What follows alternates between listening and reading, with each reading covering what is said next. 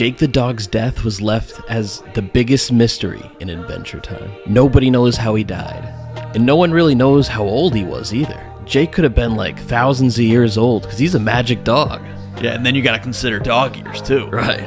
But there was actually like a little bit of a hint of how he died. One of his kids, Charlie, was doing a card ritual, and she saw Jake dying from choking on a sandwich. No. That is how the great Jake the dog goes. That can't be so anticlimactic. Come on. Oh, there's no better way for him to go. He's the sandwich king. It's an honorable death for Jake the dog. R.I.P.